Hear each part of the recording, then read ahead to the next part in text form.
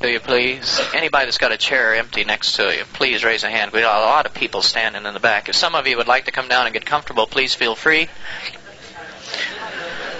We thank you, first of all, for showing up at our panel this afternoon. This is a music interest session. My name is Jerry Schatzer, and I'm from Los Angeles. And I'll be moderating the panel. With me are Wade Driver and Jack Berg. And we are going to have a little discussion time. Each one of us has some things that we want to say. We will later entertain comments from the floor. I think our man is going to set us up a floor mic here, and if that happens, this session is being taped, and we would like to remind all of you that if you have a question or a comment for the benefit of everybody that will be buying the tapes, we wish you would come to the floor mic. Don't wait to be recognized. Just walk up, get up and walk over and take the floor mic. I guess we're going to put it down here on the floor somewhere, Steve, huh? And don't wait to be recognized. Walk up and grab the floor mic and ask your question, whatever, and it will save us time, and it will also get your question or comment on the tape that people will be buying. So please adhere to that for the rest of the afternoon. I'm going to ask Jack to start us off this afternoon. He has some opening remarks that he would like to make, and I've asked each one of the guys to give a little background about what they have done and what they are currently doing in music. All three of us are musicians, and we are not here this afternoon to give you so much of a technical discussion of what music is. We figure that you probably have all heard about timing and rhythm and tempo and all that good stuff in your college schools. We're here this afternoon to give you our ideas on how to use music more than what music is technically. I'm going to get us all three off the hook, I hope. Yes? A little more? A little more voice. How's that? I take all three of us off the hook here this afternoon and say that music to me is I'm going to take myself right off the hook right now.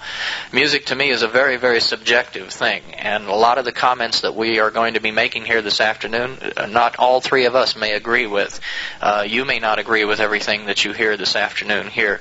These are things by their very nature that are subjective. They are things that work for us, and we are trying to give them to you to let you know little things that we do as musicians, as trained musicians, things that we carry over into our calling careers. So and we're going to use some music demonstration here also to take us off the hook. The criticisms or the compliments that we hand out to the various labels or music that we use here are not really, it shouldn't be taken as criticisms of the label or anything more than what they are. They are used for demonstration purposes to point out things. We may point out something that we feel is a weak point. We may point out something that is a strong point.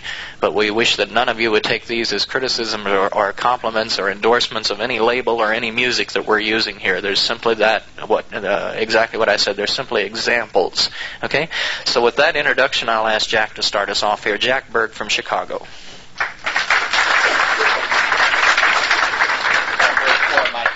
Okay, thank you, Jerry. I am from Chicago, deep in the heart of. I want to welcome you all to Chicago country. I was not supposed to say my labels. I was just welcoming them, okay?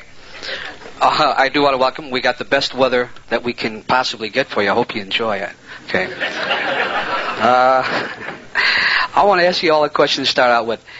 How many of you, when you teach your new dancers, you teach them to dance to the beat of the music and music as a whole? How many of you?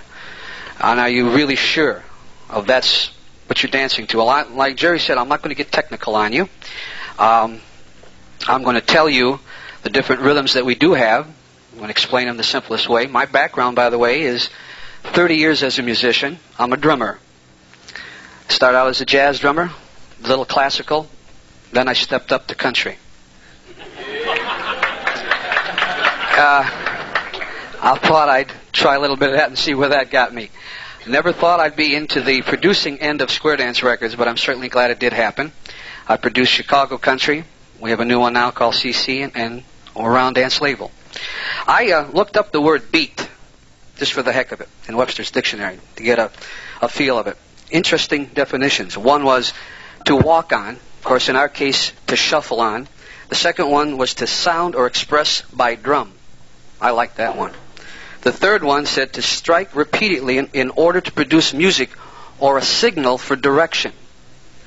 That is a super one. I like that one. There is a fourth one, but I think we've seen dancers do this. This is not really a good definition. It's kind of negative side. And it said to flap or trash at vigorously. I have gone through a right and left grand having everything grabbed on me, you know, and it wasn't even to the beat of the music. But I would hope that, and I'm going to get to the beat. I've got to tell you, if you new dancers dance to the beat of the music and all different rhythms that we have, if they take a step to it, you're going to find the timing of your dancers to be right on. Your timing, your pacing will be good. You'll be able to pace the floor better, and you'll enjoy, the dancers will enjoy the music more if they know what they're stepping on, okay? Not just flopping around vigorously as it says. I got to tell you a quick story where I learned how important the beat was. My first professional job was at 16. Almost 17, I played in a strip establishment, better known as a strip joint. That was my first big-time job. When I got there with my drums, I was set up in the corner, down in the corner of the stage, looking up where the dancers were. Sure does bring back fond memories. But anyway, the piano player came up to me, and he had to be 147 years old, at least that, and he said, "Son," he says, "when the dancers come out, the beat you're going to play is boom, chick, boom, chick, boom, chick." The second musician came up to me. There was only three of us. He looked like the older brother. And he says, "And you're going to play chick, boom, boom, chick, boom, boom, chick, boom, boom." Here I've been studying for 4 years, and I get two technical terms: boom, chick, and chick, boom, boom. I want you to remember those technical terms because I am going to use it to describe some of the music. And by the way, the chick, boom, boom the beat really did produce some unusual effects to the dancers. That's another fond memory. And it will with your dancers. It will with your dancers. We are so wound up in that about teaching styling, and that's great. Styling means the hands and how to move and how pretty we look. We don't pay too much attention to the feet and the mind, which is part of the beat. I'm going to go very quickly through the beats we all know. I'm going to use terms that are not necessarily correct. What I mean by that is my music is all written in 4/4 time, and the only reason for that is so we don't have to put a lot of notes in one measure, because I understand guitar players can't read a lot of notes. But us drummers can, you see. I got a feeling I'm in trouble shortly. But let's just say, let's take 2/4 time. I have something down here for all of you to take, and it has a list of different songs with different feels, different rhythms. And again, as Jerry said, these are only examples of different rhythms, beats, if you please. Feelings is the same thing as beat. And I don't recommend them. Yeah, but please come in. If there is still any chairs left, please raise your hands. Boom, boom, boom. See if that helps. Boom, boom, boom. Come on. Move in. Well, give me drums. I'll get them in here. Come on in. Come on the way up. We're not going to ask questions to the front row. It's the second and third row we ask questions. Okay. All right. The first, and we have two up front here. Come on up. We have two up front.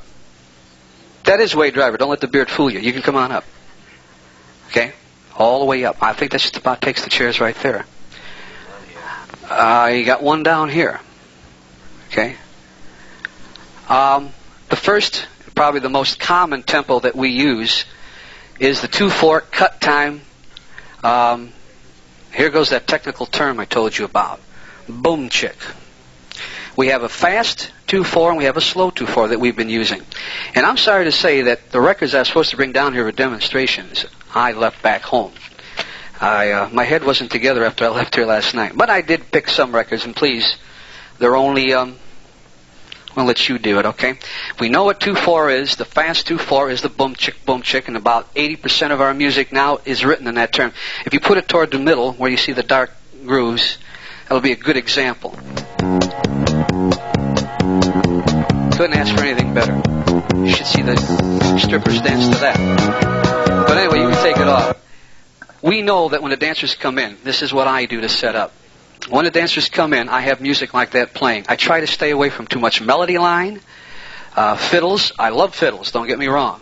But I try to keep it as simple and hard 2/4 as I can get like that. I put that on as they're coming in. I don't care how you get the dancers up. That's the way your technique of doing it. I get them up, and I want them not only to hear the beat, I want them to feel it inside. You got to feel the beat.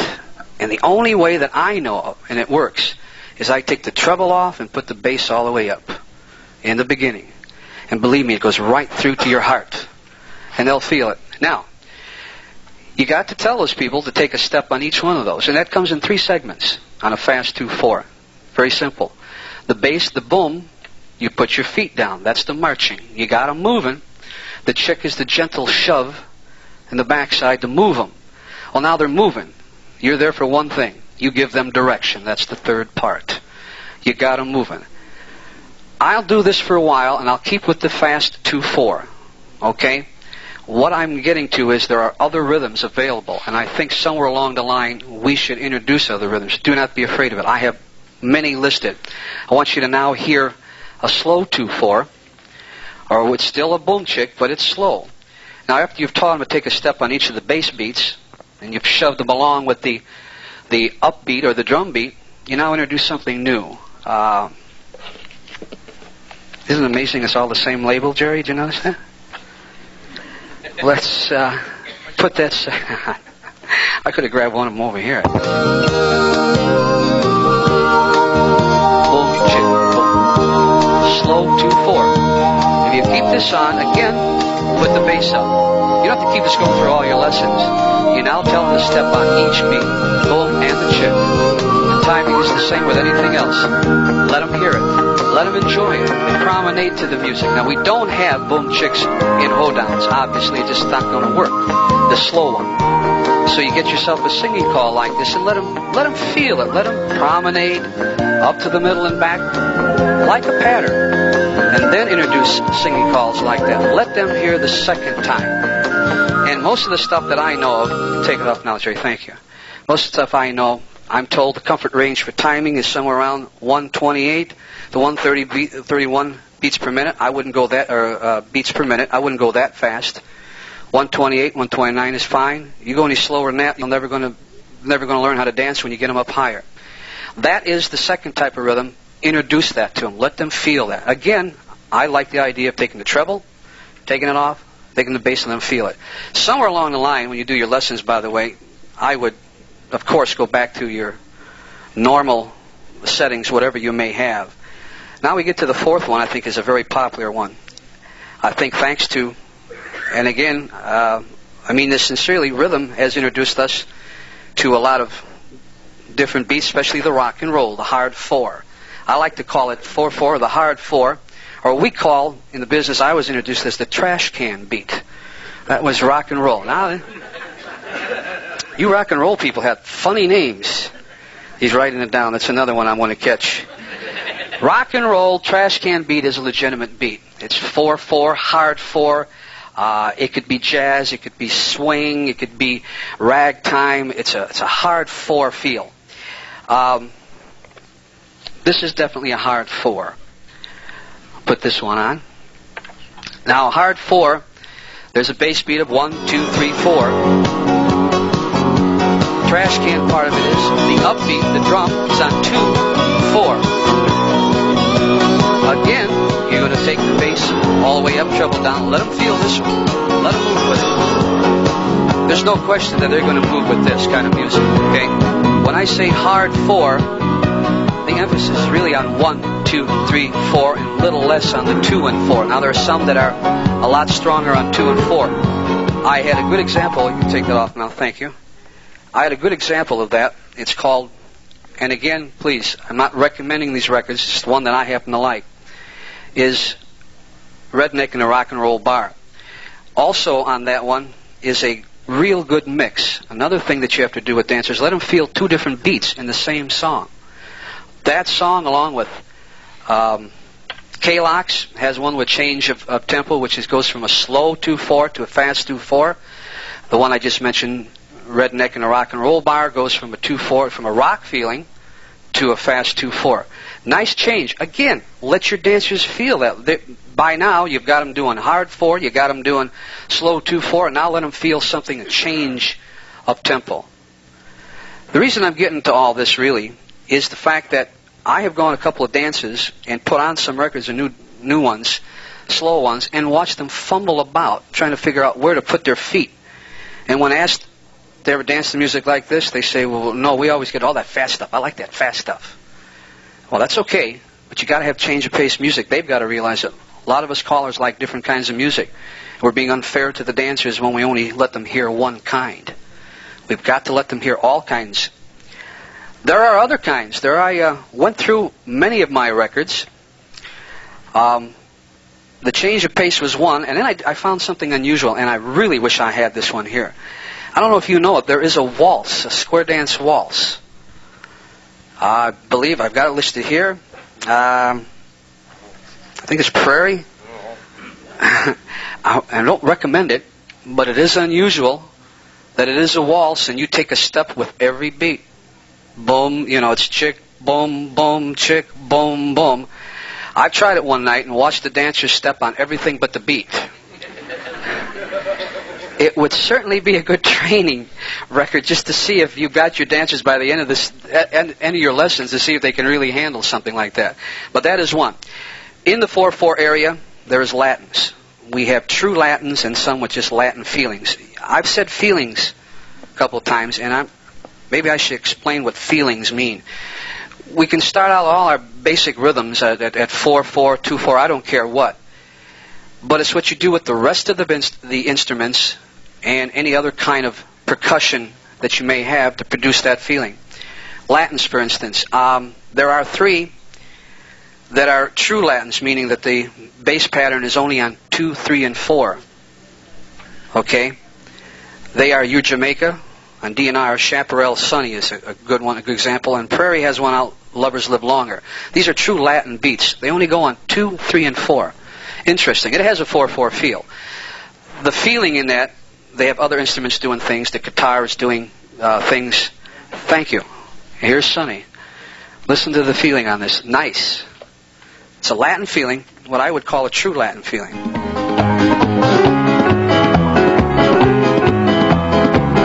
Now, if they don't know where to put their feet, you have to tell them by this time.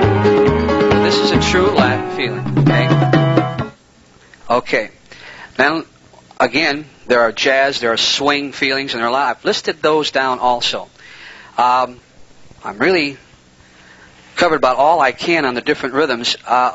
There might be other ones, and I really probably missed a lot. I would not be afraid to try different rhythms, but not till further on with your dancers. Like I said, I feel the beat is very important. I think if you give your dancers good variety, you're going to have good dancers. And you may not go along with this next statement, but I believe it very much, that people do not come to dance to you, or me, or to Wade Driver. They pay at the door to see these people, but they come to dance to the music.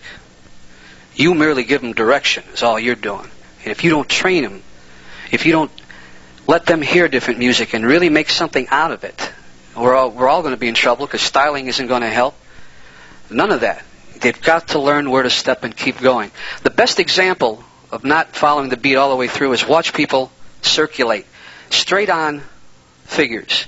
They always walk. But the minute you do a cast off 3/4, you do a spin the top, suddenly they don't walk on the beat no more. They take the big step to get there right away. You've got to emphasize that. When they are dancing and they're walking is one thing to step on everyone, but to do any of the cast off 3/4, spin the tops, anything like that, they've got to take a step to the beat each time. Well, that's about all I've got to say, gang. If you have any questions, I'll be here to answer them. Thank you, Jerry. Thank you, Jack.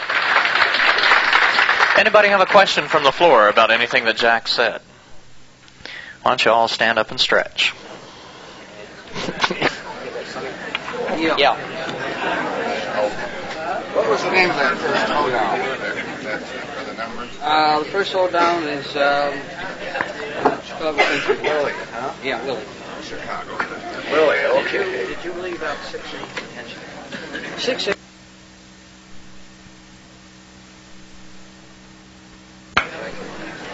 Okay, guys, if you want to settle back in, next we'd like to introduce Wade Driver, of course from Houston, Texas. And we'll ask Wade to tell us a little bit about his background in music, where he's coming from. I think we all know where he is now. And without further ado, would you please welcome Mr. Wade Driver.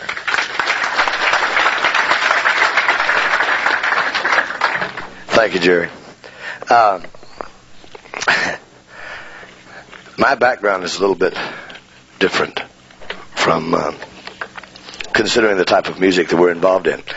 I never heard or never paid any attention to a country and western station until 9.5 years ago when I moved to Houston, and only then because there wasn't anything else on the radio in Houston. I moved to Texas from Florida and lived primarily East Coast most of my life. And in my opinion at that time, if it was not some sort of rock music, I didn't care for it at all. And most of those, unless it was played by a black band, I really didn't get off to it very much anyway. From the time I was in college, and while I was in college and after I got out of college, I was a rock singer, rock and roll singer they called it then. And that's where I spent most of my time, was singing with different bands. I primarily worked with black bands, and I emphasize that because they had an uncanny way. The bands I worked with had an uncanny way of making rhythm that now it seems to be universal, but that type of rhythm, that very, very good rhythm at that time was not considered fashionable, everywhere. And I know when I was growing up, I had to turn off my radio at night because I wasn't supposed to listen to that kind of music.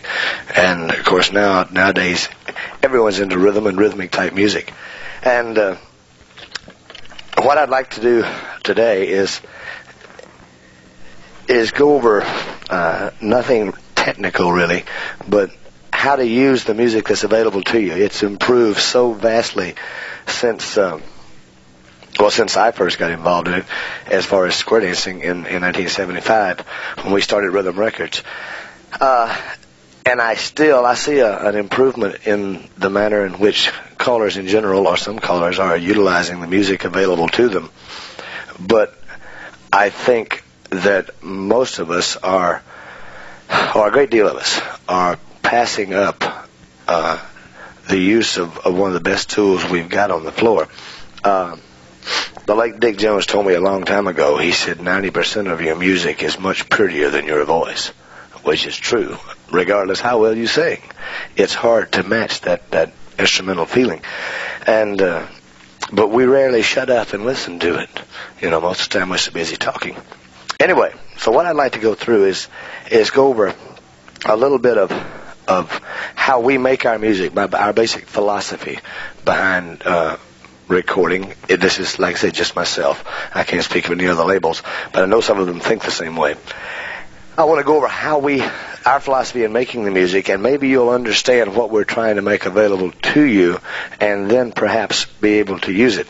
Now, before I go through playing through any records, I want to show you how we do this first, and then I'm going to go into the records. Well, this thing, how long is this? All right.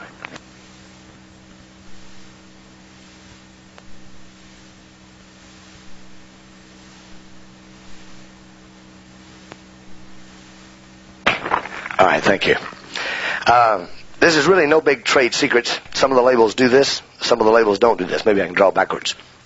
But when I sit down to have a recording session, I don't run a sophisticated arrangement. We try to pick a key that the song can be done in. And but in square dancing, we have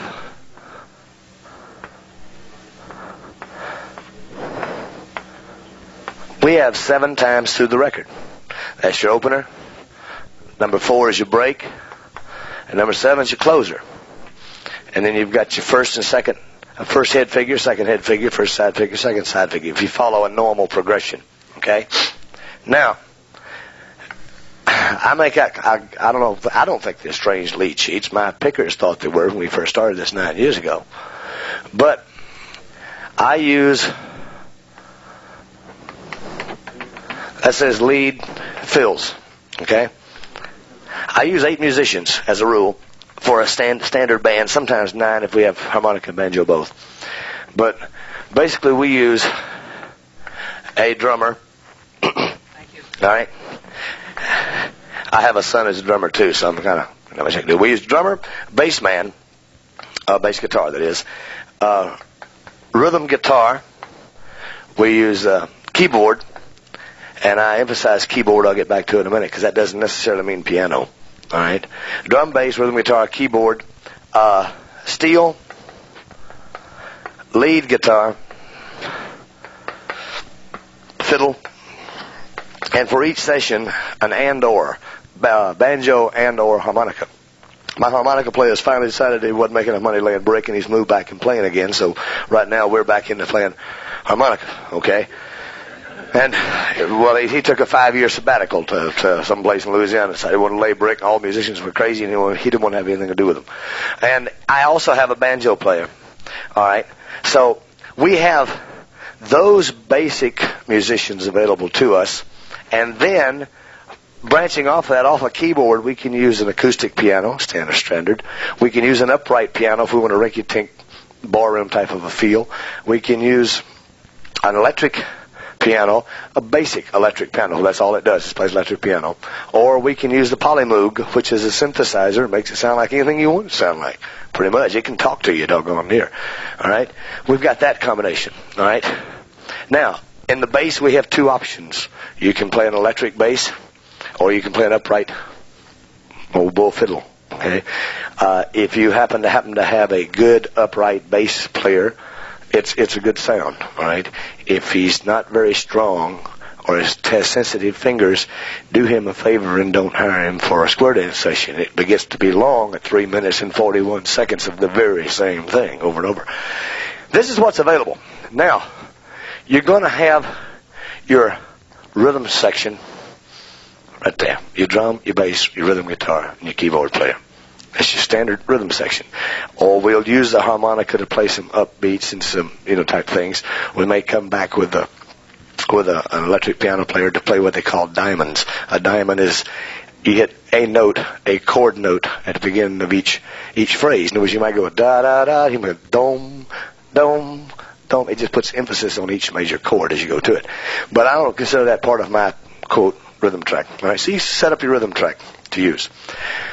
We probably will go through, and I'll have this rhythm guitar player play twice. All right? I'll have him go through and lay it down once, come right behind it, and lay it down again. Because you need that upbeat, all right, to dance to, regardless of whether it's a patter call, a singing call, or I don't care what it is. If your rhythm is not strong, you can have the most beautiful leads in the world. Just write that sucker off, because if you can't dance to it, the dancers could care less how pretty it is. All right? So your rhythm has got to be strong. Now, assuming that's going to be, all right, we've gotten that down, hopefully, to a science, and we know, basically, we hope we know what the rhythm is going to be, whether it's going to be a Latin beat, whether it's going to be 4/4, 2/4. That's decided by the nature of the song. And I sit down with the drummer and say, this is what we're going to do, because the bass player, for me anyway, is going to play boom, boom, boom, boom. He may change the notes he plays, but he's going to play on every downbeat. Period. And somewhere in that drummer's repertoire, while he's going tick, tick, tick, tick, tick all around the world, one of them ticks is going to be on the upbeat. So we go boom, tick, boom, tick, boom, tick. Now we may play all around the world and disguise it and kind of subdue it and kind of hide it, but that boom, chick's going to be that I dance to somewhere in that record. All right, then I'm going to sit down and I'm going to say, okay, this little tune, let's see, I feel like this little tune ought to has a guitar flavor. All right? So we say, all right, this song, the main thrust of this tune ought to be a guitar. So that's what it ought to sound like. So 1, 4, and 7, I want to use a guitar. That's going to be, that's lead. Lead, to me, in the square dance field, means melody. Melody of the tune. All right?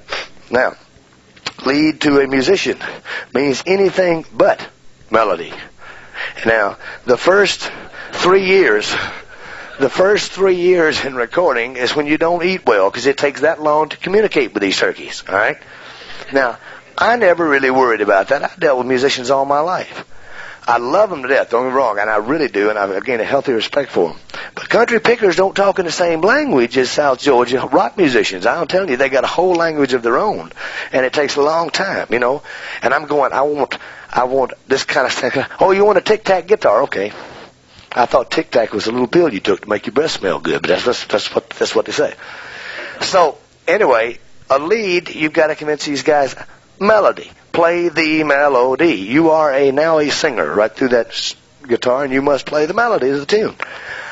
You'd be amazed how many really good musicians, they have never played the melody to anything in their entire life. They just don't understand melody.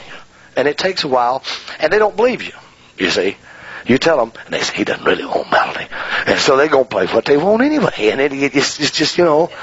But once you overcome that hurdle, all right, you pick your lead instruments who will play a melody. And you say, all right, we got a guitar is going to play 1, 4, and 7. That's going to establish the tenor of this whole song, all right. Well, I'm going to come behind that, and I'm going to say, okay, the way I kind of try to run my records, as we're going from 1, 2, over to 7, we're going to start here, and I'm going to kind of come down and build up to the middle break and come down and build up to that closer, excitement-wise. Okay? So, this is on the down cycle. This is on the up cycle. This is on the down cycle. That's on the up cycle. I'm not going to put a fiddle right there and an electric piano right there, or it's going to go zoop, and then the contrast is going to be too great. Now, I say I won't. You watch. You'll find 14 records I've done that way.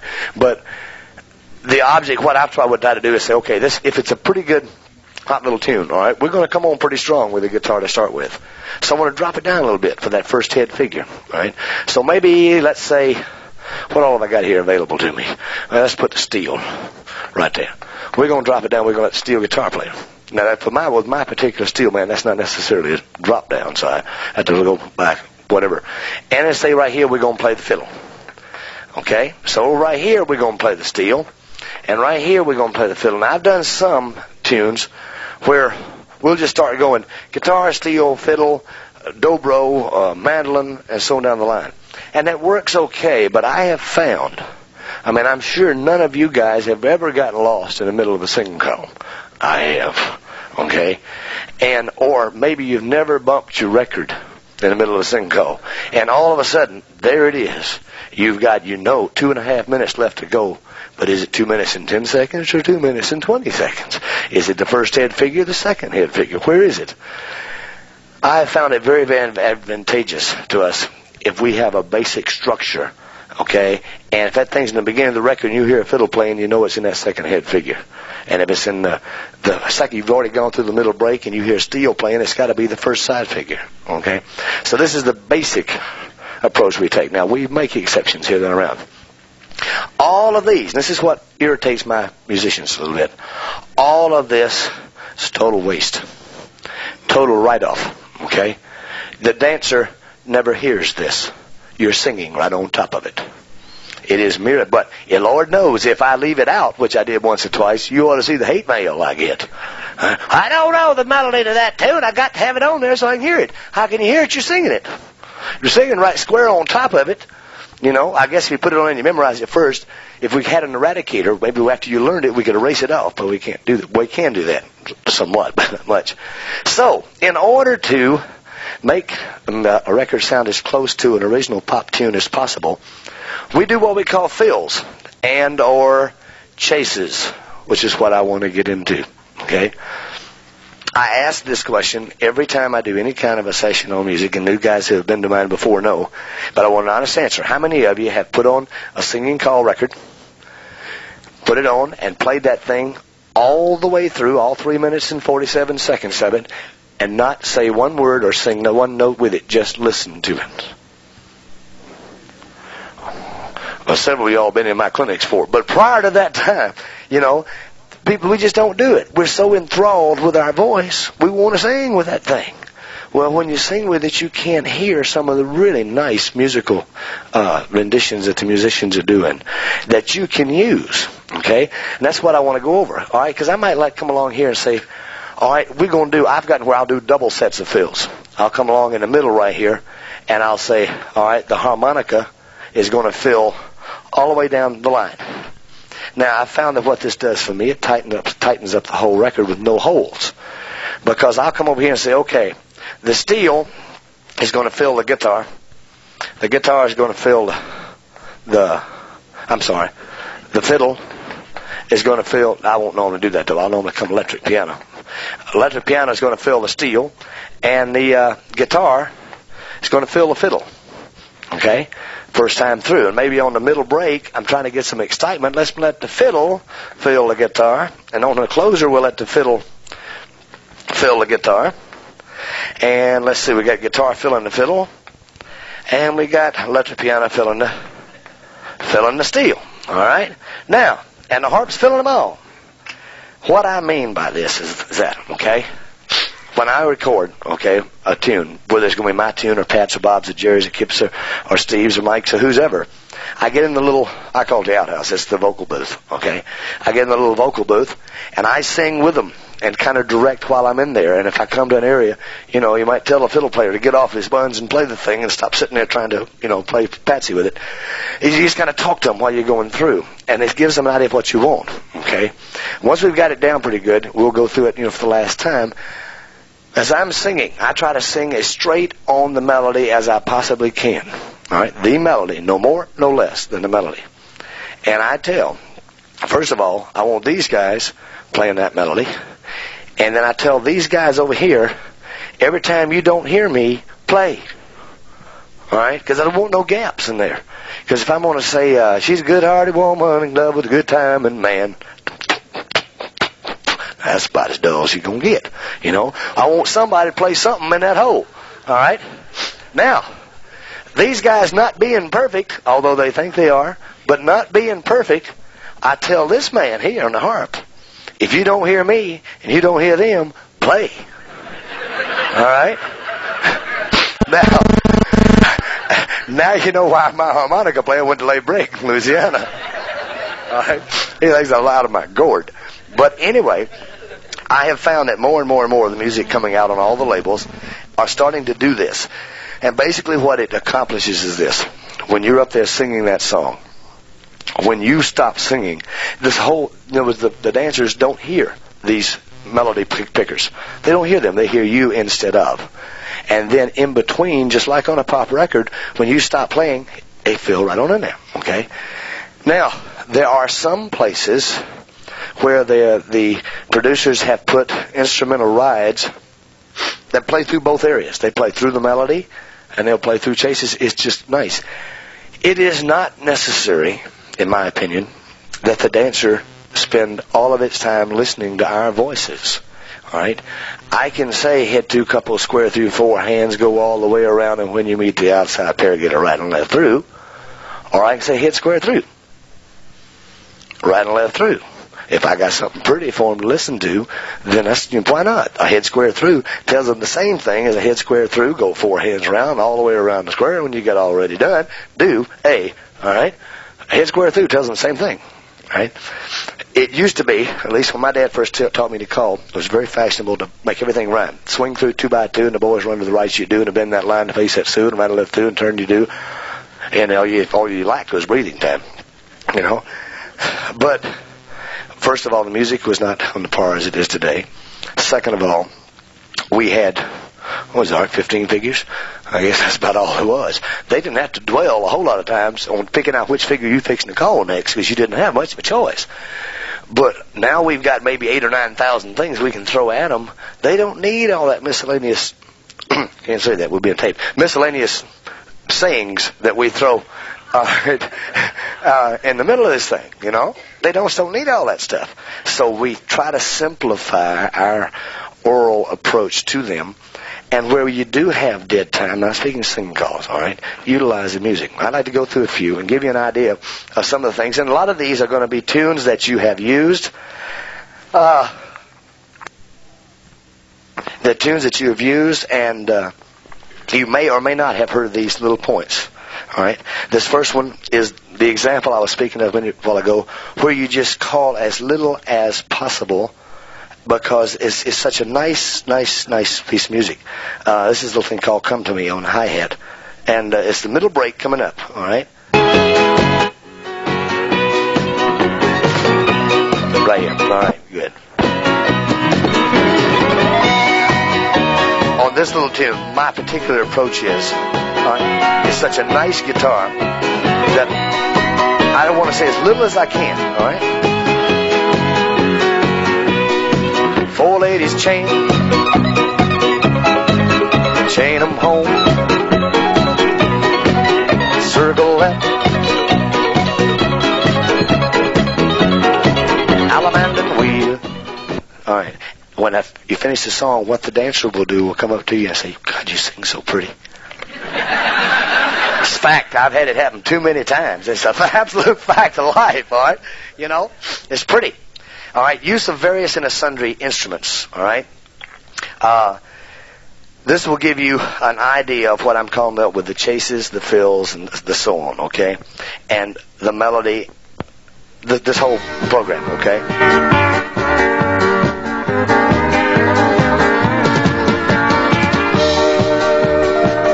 Melody, chase, melody, chase, melody.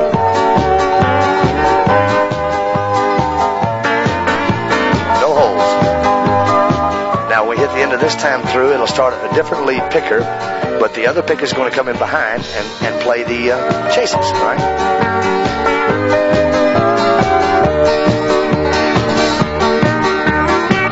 Guitar, steel chase. Guitar, steel chase. Now, when the steel comes up, as it said over here, I want something softer. Now, see, this is the soft love song. So rather than really build into that thing, I was kind of just laying them down, okay? So we hit the steel part. When we hit the steel part, I want to kind of soften it off because, hey, we're fixing to get to the middle break, guys, and we want to sing a love song. And I don't want to be hanging them from the rafters up here someplace. So when we come to the second side figure coming up now, I want to lay them down a little bit, all right? Steel, piano.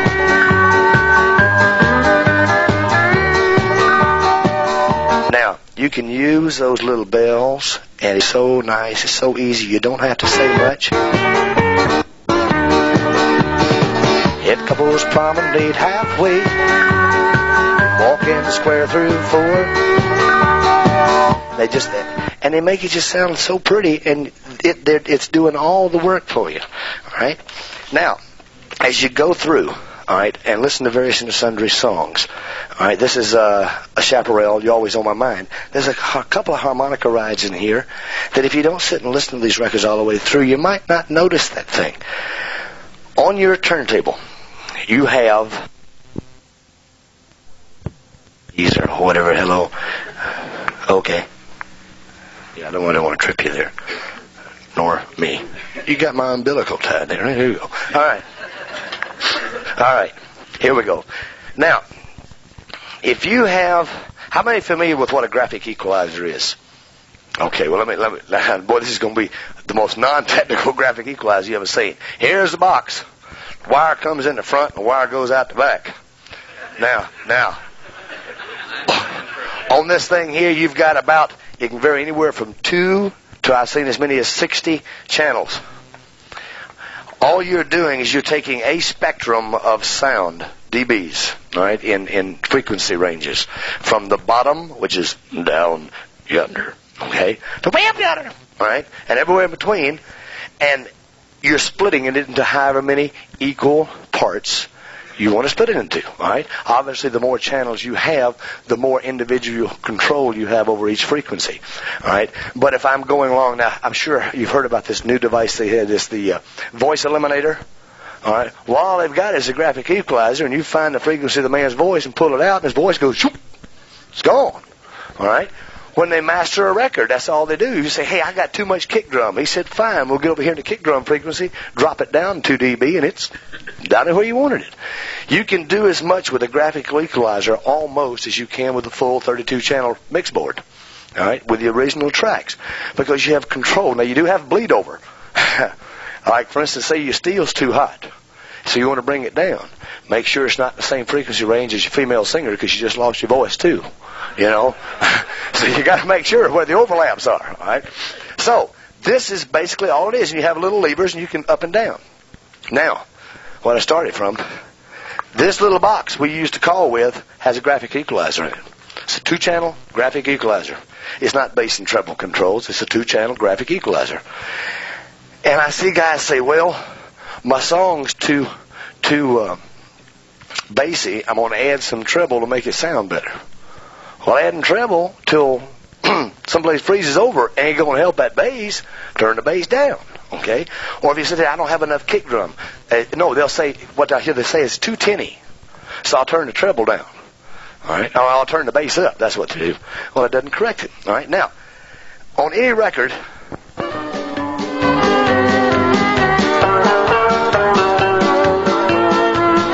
don't want to hear you, Gimbal. I want to hear that Charlie McCoy here. All right. Notice?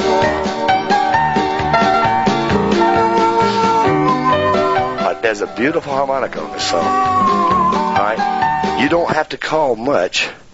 And if you use this little equalizer or this treble noise, you can just a little bit to whatever degree you want. You have to practice. All right? But when it comes in, I want to emphasize just that part. All right?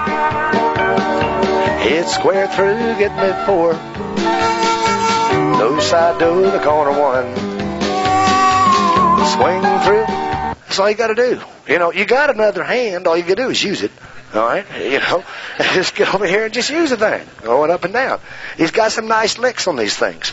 Now, I'm still cooking here. You can also utilize, if you pay any attention to these things, if you sit and listen to them, listen for certain licks and certain things they do, you can utilize rhythm changes or special things they do with an effect, okay? Finally, and I'm sure you all have noticed it, but after many, many years, I got tired of you promenade home and you sing the last line of the song.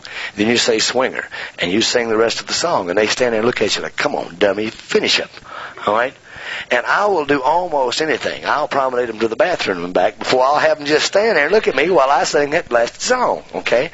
So we've taken the size, face, grand, square, half, and chain the ladies over and back. This is a brand new tune.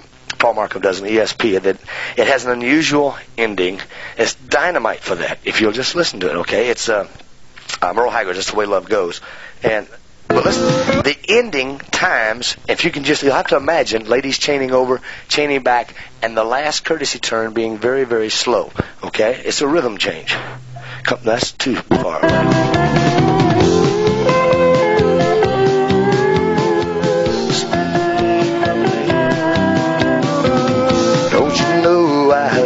True, and that's the way to chain the ladies over and back.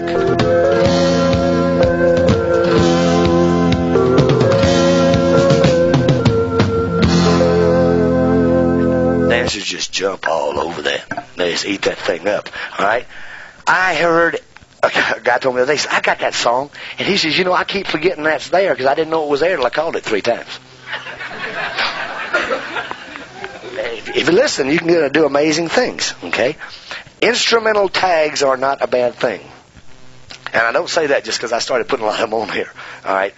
But use your instrumental tags if you can. That is a very pretty instrumental tag. You can do a hot one where you may not have time for a chain over and back, but you can element left and swing, okay? Now, the tune that Merle Haggard, that's another Merle Haggard tune, thing called Red Bandana.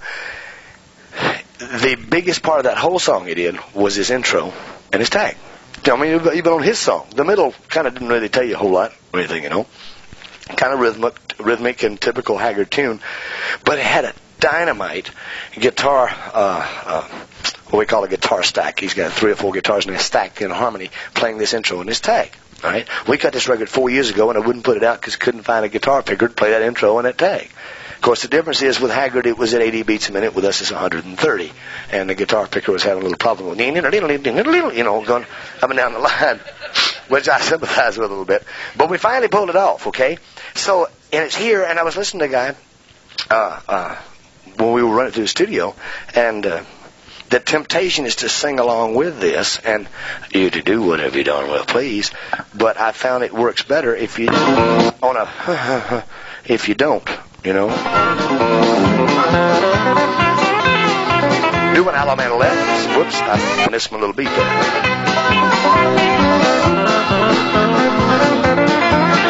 Yeah, you can't change it the way you want to be. Do an Alabama left. I don't know who produced this record, but I wish it. Alright, it's coming to the end. I can't change it the way you want me to. You do an Alabama left and swinger.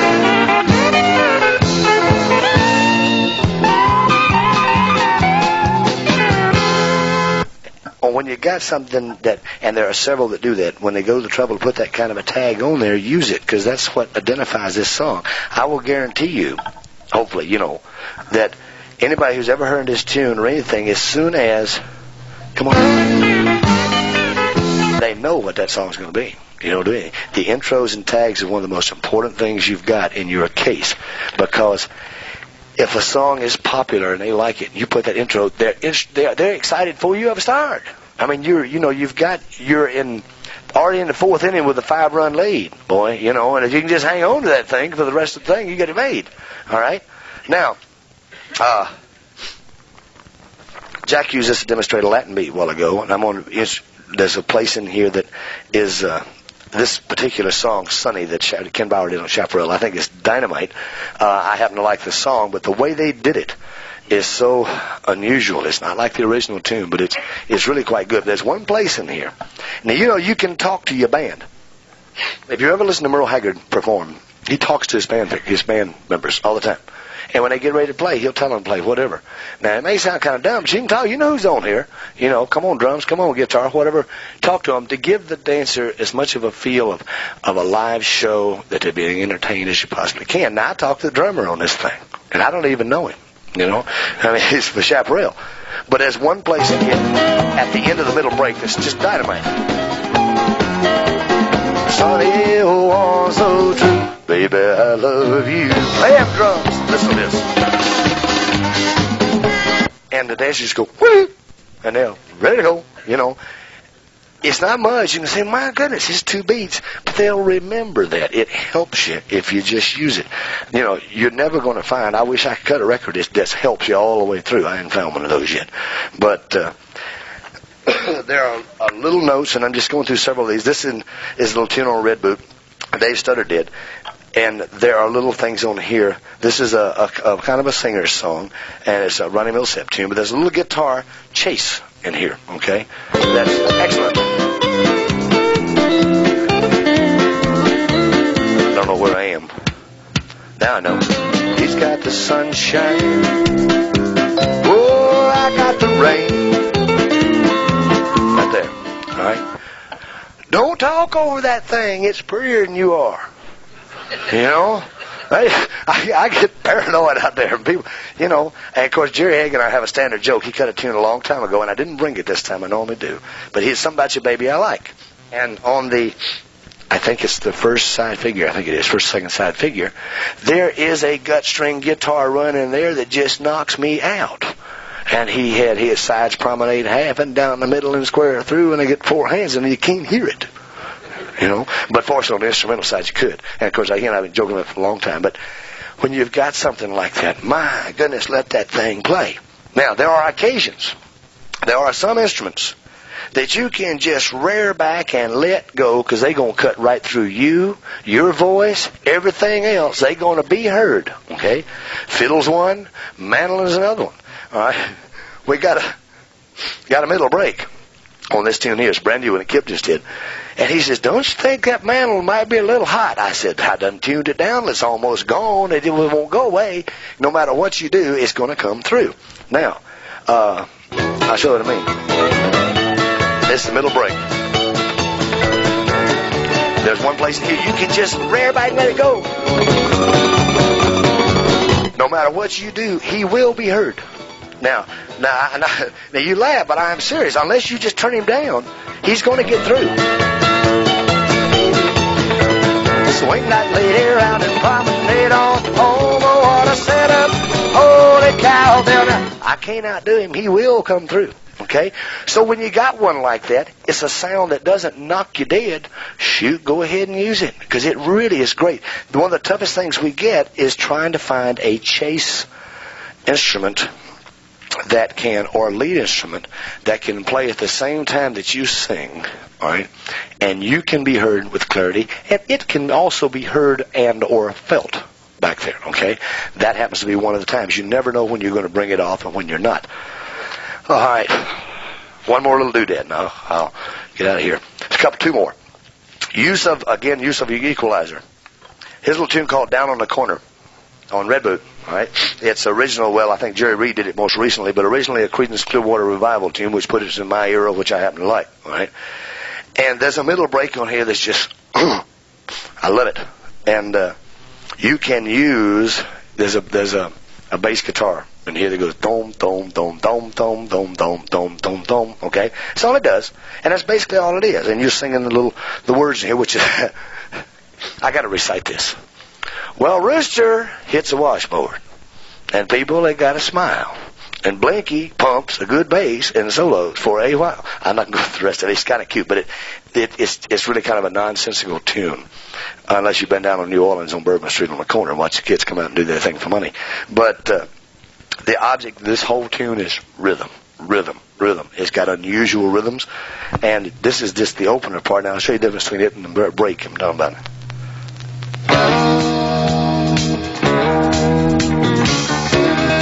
Now Don's got this laid back. Again, he's playing the melody so that you can hear it while you sing, but basically you just got a rhythm to sing the first part to. And then he's going to bring it in to support you when you come back with the Alaman left. Alaman and weed. Now he's got your 2/4 rhythm going for you, all right? And then what's really nice, if you want to do maybe a little complex or something neat choreography on the first part of the figure, you can do it because it lays it back for you. Then you can really jump on it, all right? Say, for example, you want to work a tricky little lead into an 8-chain 4, which is going to be a breeze, okay? So you can do that. This is the figure right here. So you can just talk to them, call whatever you want, move the upside down, wide do, deep, deep, whatever you want to do, and around one, and in between 7, and around the other side right here, and then do a do side do one time around, do an 8-chain 4, and then get in there and jump on the song, okay? Now, which is a big help. Now, in the middle break, listen to the difference the way it is to the way it can be. Come on, band. This is middle break. Come on, band. Now you just sing it. Now let's do a little tag. All right. That's the little thing a dancer to remember. However, I'm thinking to myself, I would sure like to pump that bottom end up and just have it hammer, okay?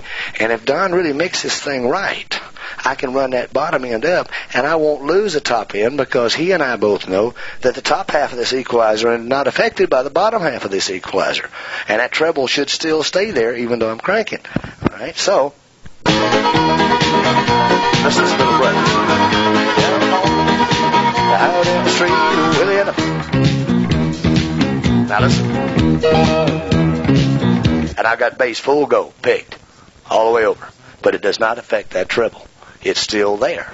Okay?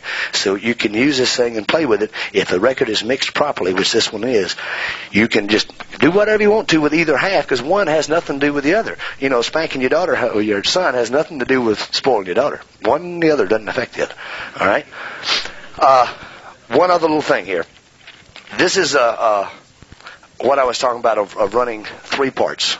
That is a melody, a fill, and a one constant chase. All right, on this particular record, which is a new one we just did, I did just that. We had a lead on every time through, a fill on every time through, a chase on every time through, and then harmonica filling all the way through. You can't always hear him because he didn't come in like on a regular basis. He came in where the holes were. Okay, so you'll see what I mean. I hope. This is the redo we just did of an old wagon wheel tune. Guitar. Fiddle. Now, right now, there's no place to go, so he's what we call chugging. Chuckle, chuckle, chuckle. Right here. See that harp chugging?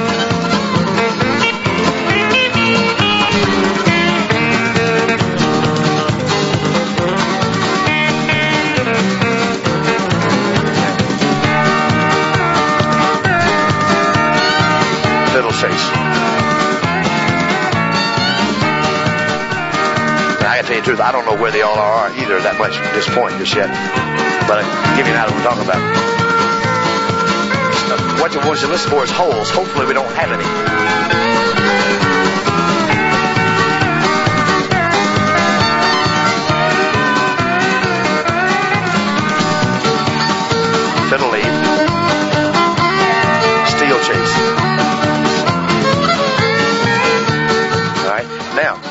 break, the piano is not as versatile as these other or as filling holes. If it does, it gets busy. So the harmonica had a lot of time to jump in there. Come on, band.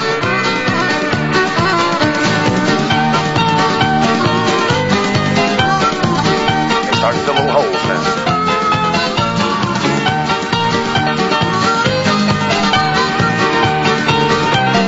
It gets busy.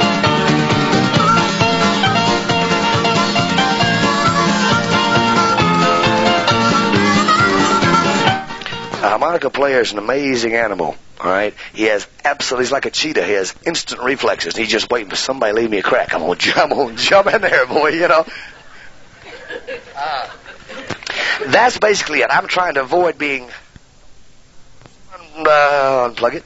I'm trying to avoid being technical. I'm just telling you what we do and how we do it. And if you look for that, I think you'll find things in music and in records that you can use and make your presentation better, make you more popular, I hope. All right. Thank you.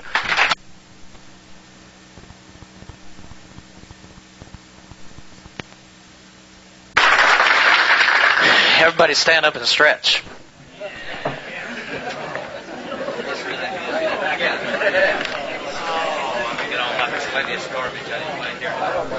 What was the name of that last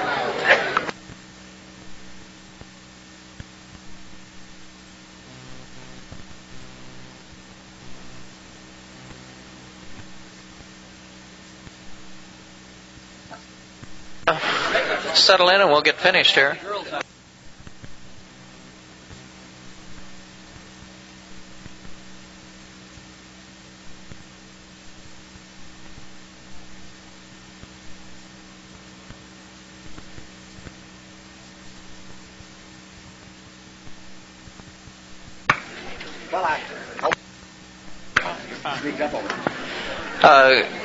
Guys, that to me is one of the most beautiful presentations I think I've ever seen on how to use music. I'm going to be real honest and tell you that I was going to do the same kind of thing. But it's interesting, as a musician, I see a lot of those kind of things. I truly had it laid out to do that kind of thing, and if we get down to the end, I have some other things that I wanted to say, but if we get down to the end, I'm going to pull out some more. But it's interesting that a record producer is putting those things in for us as callers to look for. I've always felt like they're there. They don't come along that often. And many times you can, if you're looking for that kind of thing, I've always been curious of why don't more record producers put those kind of things in? Here you're talking to a man who's a musician and knows how to use his music, and he's putting them in there, and I have to say that, like Wade, I've had callers come up to me, or dancers come up to me and say, do you buy special records? Because we dance that same tune to our caller and it doesn't sound like that. And I've had guys come up to me when I work at a turntable. I always work with my turntable on my left, and my hand is always down here. And they think I'm playing with the volume. And I'm not. I'm playing with the bass and treble controls for just that reason, to pull out those little things that he's talking about. And there's not too many callers that do that, and I guess I'm kind of an odd bird, but people walk up and say, boy, you sure play a lot with that volume. And I'm not playing with the volume. I'm playing with the bass and treble to bring out that graphic equalizer. I've never heard it referred to that way, but that's what it is. Guys, it's there. All you have to do is sit down and listen, not only to your singing calls, by the way, but to your hoedowns also. Hoedowns are constructed the same way. A caller once said to me, know your hoedown as well as you know your singing call, because you can capitalize on some good passages in a hoedown too. If you want to create excitement, every time you set the needle back, if you know where the excitement is on that hoedown or where the quiet passage is on that hoedown, you can adjust your music to suit your choreography by setting the needle back. It's all there. Beautiful, beautiful. Some of the stuff that I'm going to say now probably should have been said at the first, but I'd like to leave you with some thoughts here as we complete the hour. As a caller, as far as the psychology of music, you ask, why are we interested in how to use music? And the reason that we're interested in how to use music is for crowd control. You can do it. You can control your dancers, control their feeling, control the kind of mood that you put them in, control the kind of time that they have that evening just by using music. As Wade or Jack here said, I'm not sure which, that music is there not only to back you up, it's there to enhance you. Probably the music is prettier than most of our voices.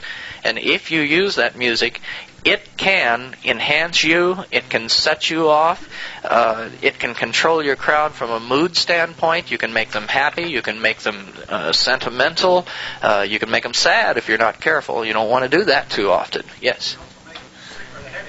Well, you can, all right. I understand what you're saying. Yeah, okay. I'd like to talk to you a little bit about how to use your music. Remember, the first tip of your evening sets the mood for the whole evening. If you come in with a dreamy ballad on the first tip of the evening, you've set the mood for that evening as being a dreamy kind of passé evening. You don't want to start off with a blockbuster. If you do that, you've got nowhere to go but down. The first time of the evening has to be something kind of middle of the road, not too sad, not too up. And then you build, as Wade said on your chart over here, you build on an up and down curve. You never ever maintain for a whole evening. You don't even maintain for 2 tips the same kind of a mood. If you've got people high all evening long, they're going to go home burned out. And if you've got them low all evening long, they're going to go home thinking they didn't have a good time. You've got to vary the mood of the whole evening. You take them up for a while, you bring them down for a while. You take them back up again, you hit the middle of the road every once in a while. You never ever try to maintain a mood. A lot of guys that I work with or have called with, they seem to me to always pick those rouser, go-getter singing calls every single time, the climb the rafter type singing calls, because they have done them and they get a tremendous reaction out of them. And there's nothing wrong with those. But we as callers should realize that too much of a good thing, including rouser, climb the roof type singing calls, are going to drive people right up the walls, and they'll never come down. They'll go home when their eyes will be this big. You want to vary the mood of the evening with your singing calls, with the way you use your music. You never ever progress slowly from a high excitement state. If you've done something that's really a climb the roof type thing, you never ever bring the crowd gradually down after that, because what they do psychologically is they come down like this. They start to wilt. So if you've done something where they're climbing the walls, the next thing that you come back and do is you do your best 4/4 shuffle type tune, something that is really pretty. And the one that pops to mind immediately is El Paso City, because I've been looking at Ernie Kinney sitting back there. The contrast will drive the crowd wild. If you bring them from here down to this beautiful type singing call, but you don't bring them down slowly. If you bring them down slowly, they're going to wilt on you. Okay, so you always follow a tremendous high with a beautiful, beautiful low. The contrast is what you're looking for. I'm going to skip over a little bit of stuff here. I'd like to talk about how a caller uses music in a variety of circumstances, and I'm going to mention a couple of different circumstances here. First of all, a one-night session, a one-night stand, or the first night of lessons. You as callers, I don't think, should ever use what I call scream and fiddle music on a one-night stand or a first night of lessons. The reason is people come into a square dance with a preconceived notion about what square dancing is. It's in the barn with bib overalls and a plaid shirt and high kicking and jumping and screaming. And we want to get away from that old image of square dancing. I'm talking about people who are not square dancers now, one-night stand type stuff. And a scream and fiddle promotes that kind of image of square dancing. And I hope you all know what I mean by a scream and fiddle type thing. Up Jump the Devil comes immediately to mind. There's nothing wrong with the tune Up Jump the Devil. It's a beautiful, beautiful piece of music. But it's the kind of thing that I lay on to people once their tastes have been refined, once they don't think that square dancing is screaming fiddles and bib overhauls and jumping and hollering and kicking. You want to pick something that's more modern, anything that goes along with what we know is the modern image of square dance music, something that has a piano or a steel lead or a guitar or something like that. Try to stay away from the scream and fiddle image of music when you're dealing with beginners. Same thing when dealing with, in your lessons, your first few night of lessons. Gradually you introduce the more traditional sound of music and square dancing, but try to stay away from it at the very beginning of the lessons until the people are indoctrinated a little bit more. I like to think of what is the music. If I pick a hoedown, I like to think, what is the music of that hoedown saying to me? Is it allowing my voice to come through? For instance, if I pick say I'm going to do a workshop, this is a new hoedown on Red Boot called Do, and if I'm going to do a workshop, this is actually Mountain Dew. It's a very subdued Mountain Dew. There's almost no melody there at all. And now when I pick a hoedown, I always have a purpose in mind. If I'm going to do a workshop, I try to keep the music in the background. I don't want the dancers getting involved with the music. I don't want the music saying to the dancers, dance, let's get up and climb the walls. If it does, then it's going to interfere with the workshop. My voice has to come through. If the choreography is going to be complicated, then the music has to stay in the background. And this kind of tune, which is subdued kind of music, will stay in the background. My choreography can get complicated, and the music doesn't interfere with that. On the other hand, if you pick up something, this is Sunshine on Joe Pad. You pick up something like this, that music gets a little bit exciting. Or if you pick up any of the scream and fiddle type hoedowns, like Up Jump the Devil or Up the Creek or something along that order, that music gets real exciting. And to my mind, psychologically, you're frustrating the dancer by giving them complicated choreography with music that says excite, relax, not relax, but relax your mind, relax your mental state, get excited, and let's dance. So try to match the mood of your music with the mood of what you are doing. Are you dancing, or are you workshopping? Are you trying to make them think mentally? Very difficult type stuff. When you're at a festival, one of the biggest, the most common mistakes that I see a lot of callers make, when you're at a festival, you're usually working with another caller, or if you're at a convention someplace, you have to follow a caller. And I cringe when I see a caller walk up on a podium with one record in his hand. Sometimes they don't even stay in the hall while the caller that preceded them is calling. How do you know how to follow the guy that came on? You don't know what he did. Did he have him going up the walls, or was it a relaxer?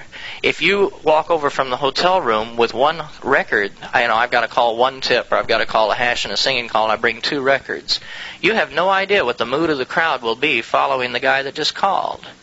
If you're working with another guy, try to work with him. There are some guys, I'm sure all of you have worked with guys, and I don't know what to say other than they may be show stealers. Every time they get up to call, they drive the crowd right up the walls. And I've got a choice. I can keep them up there, or I can bring them back down. When you're working with another guy, you have to share the glory of bringing the guys back up the walls. It's just as glorified to have them down here enjoying something smooth and rhythmical and a sing-along type thing. But did you ever work with a guy that every time he got up to call, you knew that the people were going to be right up here on the roof? And you say, oh, God, I got to bring them back down again. Watch when you're working with another guy. Work with him. Share the transition, the mood changes of the hall. When you're picking a singing call, I like to think that there are 3 steps in picking a singing call. Picking a new record to add to your case is a better way of saying it.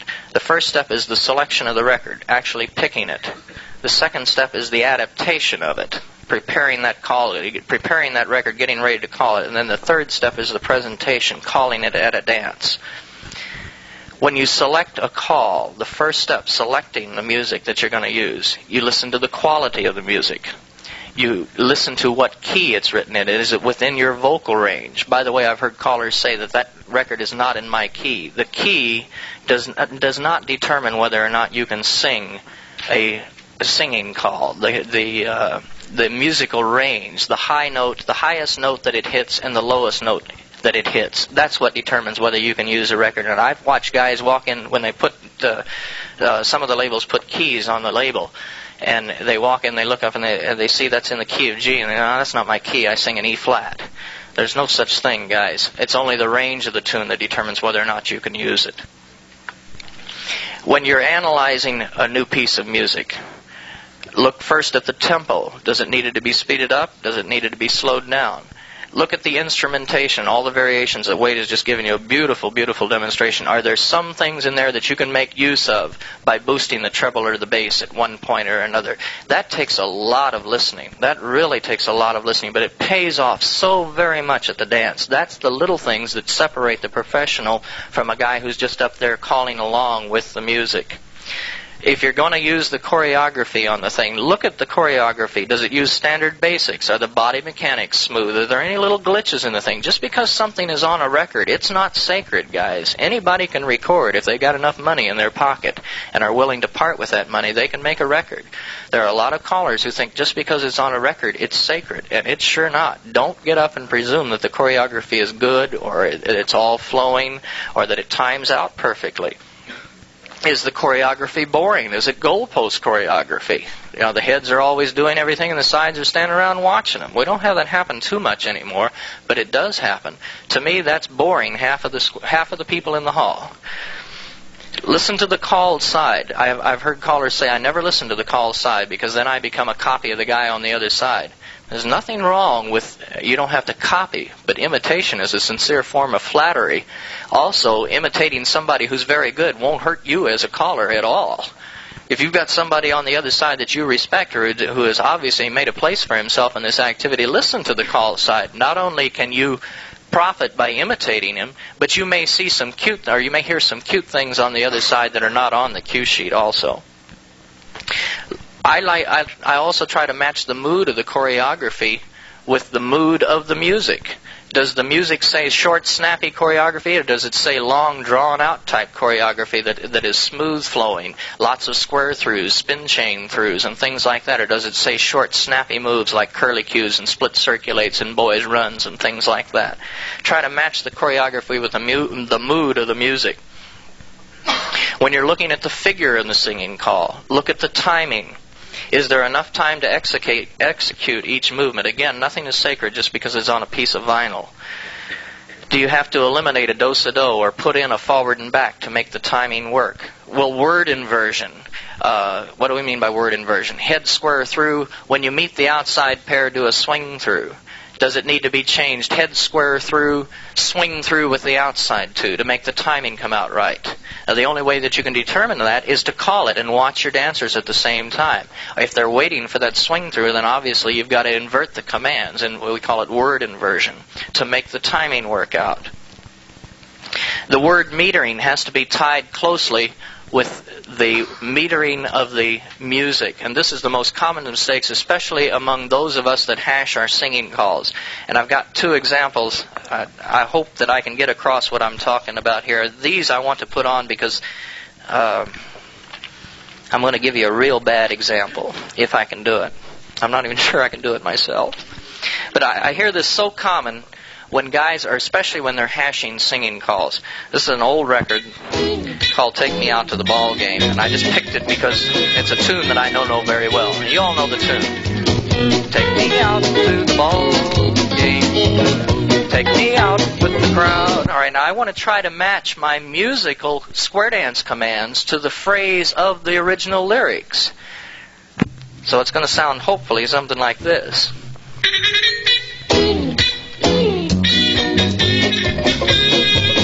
Compare this. Four ladies chain across the ring and go. Chain the ladies back and turn your own. Now that kind of sounds like the word meaning of the original tune, right? All right, compare that with this.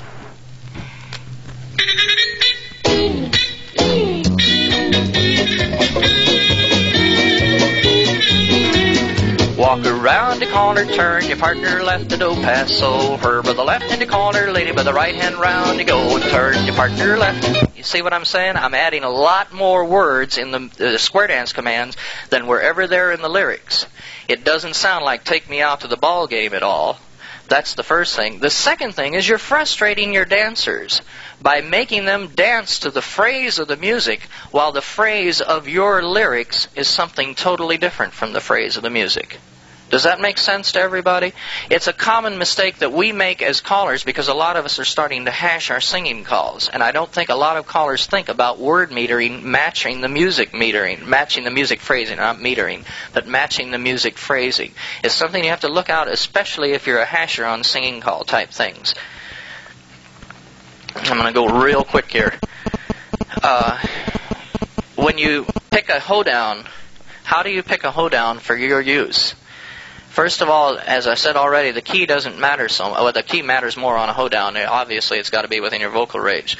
But when you go in and listen to a new record, a caller who happens to be here for the first time in many, many years, his name is Earl Johnston from Connecticut, said to me several years ago, the first thing you do when you put on a record, you don't think square dancing. You think nonsense syllables.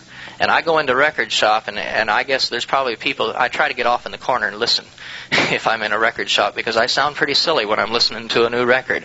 I'm not thinking square dance terms. I'm thinking dum dee dum dee dum dee do do do dee da da dum dee dum dum dum. Just nonsense syllables to tell me whether or not I can chant to that thing, whether the music is going to start interfering with me as a caller. You go from nonsense syllables first, then into just saying square dance terms, not choreography. The next term is just, can I put the square dance words to that music? So let the music play and just start saying square dance terms. It doesn't have to make sense choreography-wise. It doesn't have to flow. It doesn't have to work or anything like that. All you want to know is, can you work the square dance words into that music? And then finally, the third step is, can you put choreography? Start trying to call to the thing choreography, even if it's very simple, choreography that you know works. So 3 steps in trying to pick a hoedown. Nonsense syllables, and then square dance words, not necessarily choreography, and then finally, can you put choreography to it? It's a quick way of finding out whether or not a hoedown is useful to you. It takes you about maybe 30 seconds, a full minute at most, and I have found that I have eliminated buying a lot of extra hoedowns that way. I've bought several, I get them home, and I just can't use them for one reason or another. Maybe they're strongly phrased. Maybe they have a melody that fights me as a caller. Maybe I start getting lost in the melody and start singing the melody instead of chanting hash. You can find that all out in about 30 or 60 seconds right in the record shop if you'll use those 3 steps for buying a hoedown.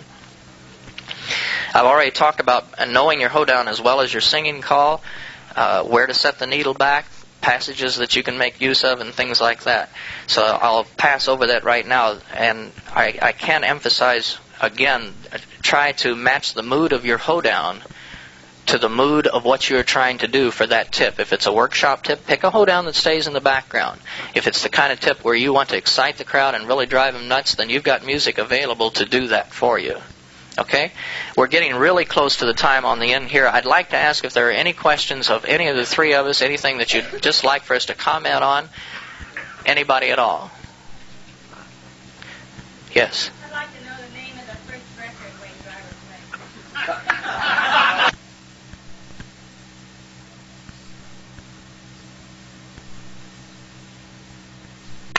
Come to Me on Hi-Hat was the first one that he used. For those of you that teach classes, I have one little thing here. I had several demonstrations of the same kind of thing that Wade did, but I think he made such a beautiful point of it, I'm not going to add to it at all. I do have a couple of things that those of you that can use, that especially teach classes. Jack was talking earlier this afternoon about teaching dancers to dance to the beat. And I don't know about you, but the first night of lessons I have people doing singing calls. Very, very simple singing calls, but to me, singing calls are the best way in the world to get new dancers to dance on the beat and on the phrase of the music. Now, I've only got 2 or 3 with me, but there are others that I'm sure that will come to mind when I demonstrate what I'm trying to say. There's a very pretty singing call on Red Boot called Wheels. It's old now. It's been out for a couple of years. But this is a tune that originally had no lyrics at all. It was done way back in the 50s, and there was never any lyrics. They put some lyrics to it on the singing call, which I don't use. I just let them promenade to the music because the music is good and the lyrics are pretty, and everybody knows the old tune Wheels. They'll probably be whistling along with you or humming along anyway. But it's a beautiful tune, especially to get beginners to dance to the phrase of the music.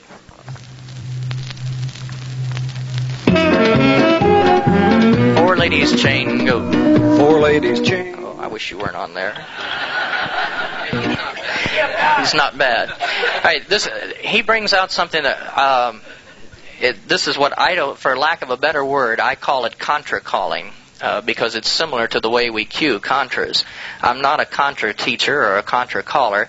It's a technique that I've picked up from listening to other callers and probably from guys who have cued contras for years.